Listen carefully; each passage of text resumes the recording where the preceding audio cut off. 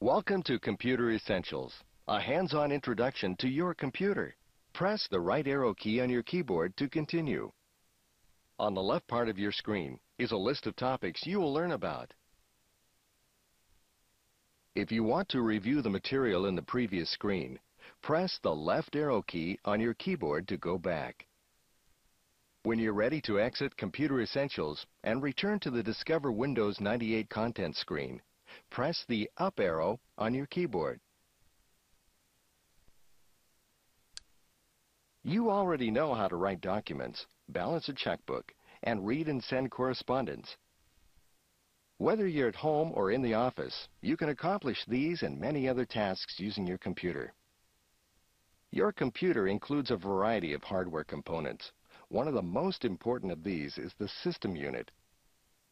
It houses the Central Processing Unit, or CPU, which is the brain of your computer. Another hardware component of your computer looks like a TV. It's called a monitor. Text and images generated by your computer are displayed on its screen. You communicate with your computer using one of two devices. You can type information and instructions into your computer using a keyboard, which looks like a set of typewriter keys. Or you can use a pointing device, such as a mouse, to select and move items that are displayed on the monitor screen. You may have other hardware components, most of which plug into the back of your computer. Printers, modems, and speakers are all examples of hardware. A printer produces a paper copy of the information displayed on your screen or contained in a document. A modem connects your computer to the internet over a telephone line. Audio can be heard through either internal or external speakers. Now let's review what you've learned so far. Do you remember the different hardware components of your computer system? Press the corresponding key on your keyboard to review the function of each component. In this section, you've become acquainted with your computer. Using your keyboard, the next lesson in this tutorial will teach you how to give your computer instructions. You can type information and instructions into your computer using a keyboard. This is the main typing area of your keyboard. It resembles the keys on a standard typewriter. You press and release the keys, and the corresponding letters and numbers appear on the screen of your monitor. Another part of your keyboard is called the numeric keypad. Not all keyboards have a numeric keypad. You use it to enter numbers with one hand, as if you were using an adding machine. These keys are called function keys. They're used to quickly perform specific tasks in your software applications. Your keyboard has other special keys that perform specific functions. For example, the escape key can sometimes be used to interrupt a task. You can use the Alt key and the Control key by themselves or in combination with other keys to perform keyboard shortcuts. Here's your chance to demonstrate what you've learned. Answer the following questions by pressing the appropriate number on your keyboard. Where is the main typing area of your keyboard? That's right. You've correctly selected the main typing area. It resembles the letter and number keys on a standard typewriter. Which keys work like an adding machine? That's right. You selected the numeric keypad, a set of keys that work like an adding machine. Which keys let you perform shortcuts or other special functions? Correct. You would use the function keys to perform shortcuts and special functions. The more you work with your computer, the more comfortable you'll become using the different keys on your keyboard.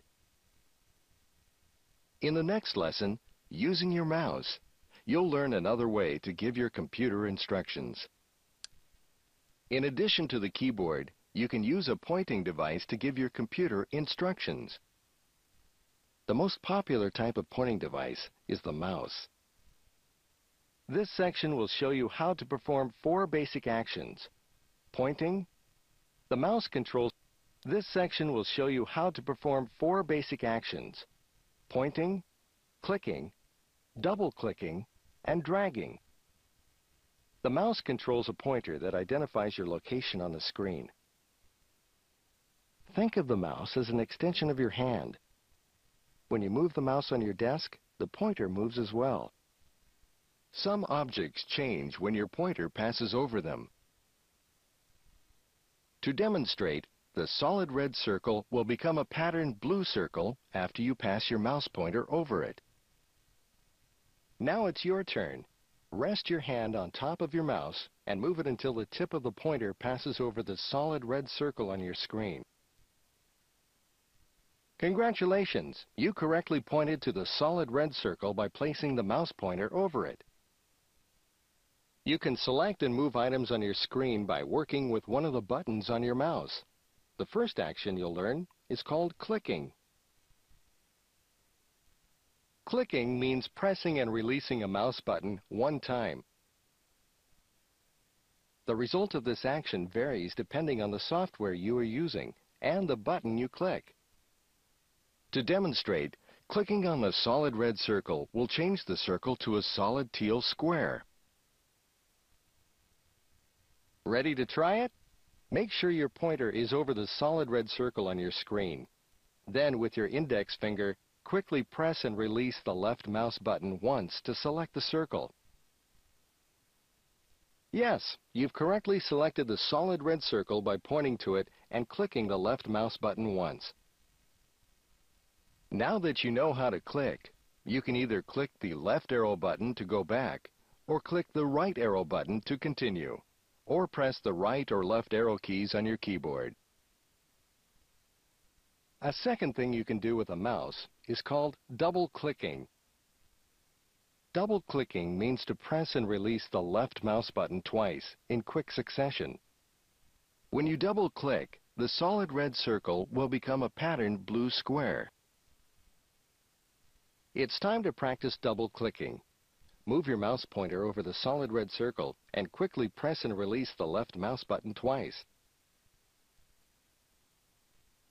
You've pressed the mouse button once instead of twice. That's called clicking. Try again to double-click on the solid red circle. Correct! You successfully double-clicked the solid red circle by quickly pressing and releasing the left mouse button. Another action you can perform using the left mouse button is moving items around your screen by dragging them. To do this, position the pointer over an object. Press and hold down the left mouse button. Move the mouse to the desired place on your screen. Release the button. Now it's your turn. Move your pointer over the solid red circle. Press and hold down the left mouse button and drag the now patterned blue circle to the far right side of the screen. Release the button. You've pointed correctly to the solid red circle and you dragged, but you released the button too soon. Try again. Perfect! You drag an item by positioning your mouse over an item, press and hold down the left mouse button, move the mouse to a different place, then release the mouse button. In this section, you've become acquainted with your mouse and 4 basic actions: pointing, clicking, double-clicking, and dragging. You use these mouse actions repeatedly when working on your computer. Now that you're familiar with the basic hardware components of your computer system, you're ready for an introduction to your operating system in Exploring the Windows Desktop. Your computer is comprised of 2 main parts: hardware and software. The instructions that tell your computer what to do are called software. Your main software, called the operating system, controls and manages your computer by translating your instructions into a language your hardware can understand. This is the Windows Desktop. It's the workspace of your screen on which icons, desktop components, application windows, and dialog boxes appear. The taskbar is one element of the Windows Desktop. The taskbar is a gray rectangular bar located by default across the bottom of the Windows desktop.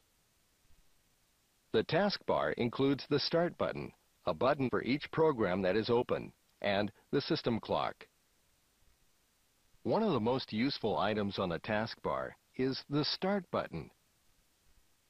From here, you can quickly start a program, find or open a document, change your computer settings, shut down the computer, and much more. Your Windows desktop includes several small pictures. These are called icons. Icons provide an easy way to open the programs or documents you use on a daily basis. Ready to show what you've learned about your Windows desktop? Press the appropriate number in response to the questions. Can you find the taskbar? This is an icon, a graphic representation of a program, command, or web page. Now select the taskbar. Great! You selected the taskbar, the rectangular bar usually on the bottom of the Windows desktop. Where is the Start button? Yes, you selected the Start button. Clicking this button brings up a list of software and documents you can open. Find an icon on your Windows desktop. You selected the taskbar, which includes the Start button, a button for each open program, and a system clock. Now select an icon. You selected the Start button, which is one item on the taskbar. Now select an icon. You selected the Start button, which is one item on the taskbar. Now select an icon. Correct! This is an icon, a graphic representation of a program, a command, or a web page. As you've learned, the basic Microsoft Windows screen is called the desktop. The next topic focuses on where you usually go to start any activity, the Start menu.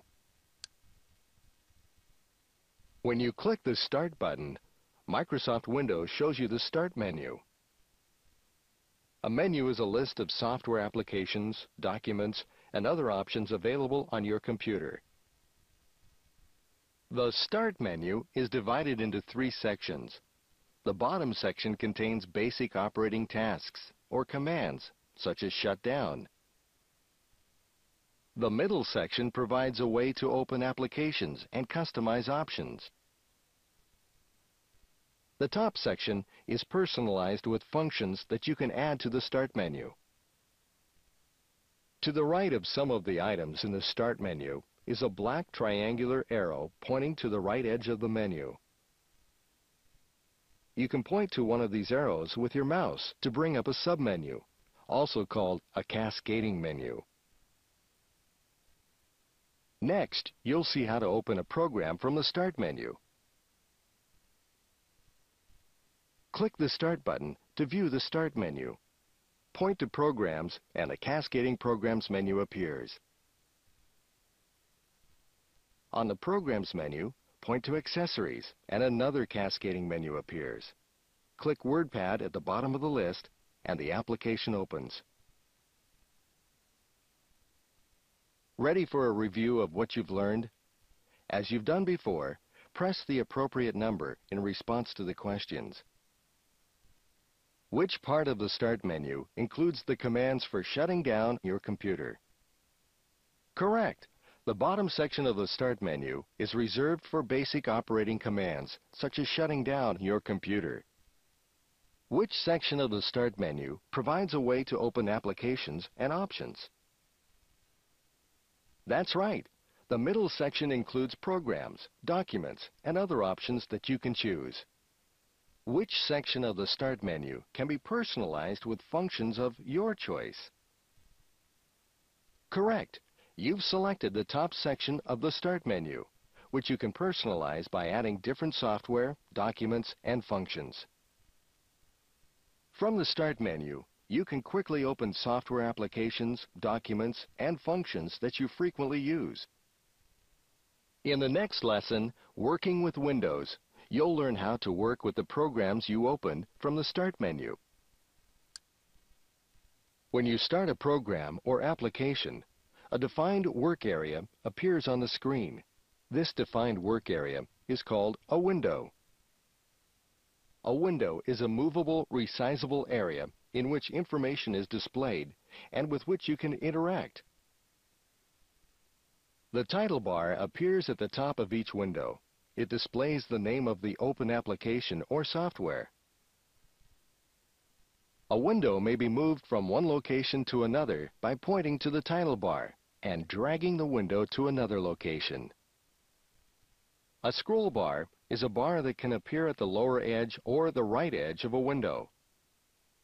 Scroll bars are used when the amount of information in a window is larger than can fit comfortably in a single window. Since a window is a flexible object, you can easily change its size. On the far right of the title bar are three important buttons: minimize, maximize, and close. You can use these buttons to increase or decrease the size of a window, or to close the window. Now that you've learned how to work with windows, it's time to identify the parts of a window. Answer the following questions by pressing the appropriate number on your keyboard. Point to the title bar in the open window on your screen.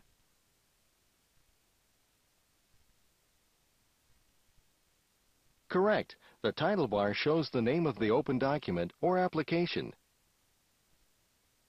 Where are the minimize, maximize, and close buttons? Correct. The minimize, maximize, and close buttons are on the far right side of the title bar. Where are the scroll bars?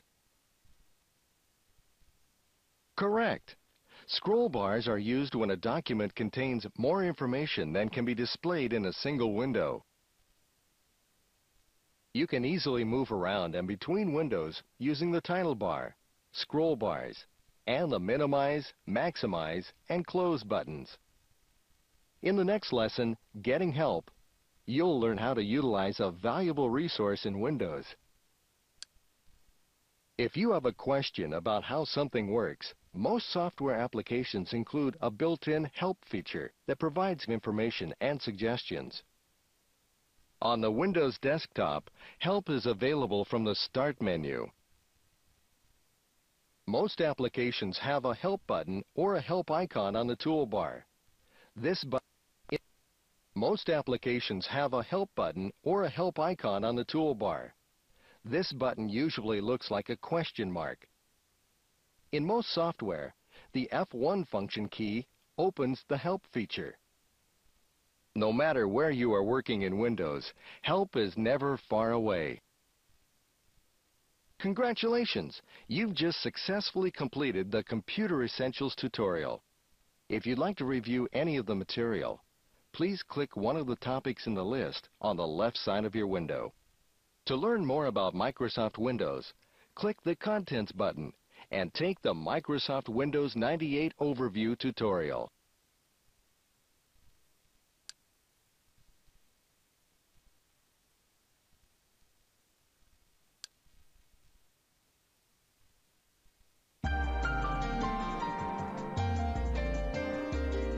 Easier to use. More reliable. Faster. True web integration. More entertaining. Windows 98.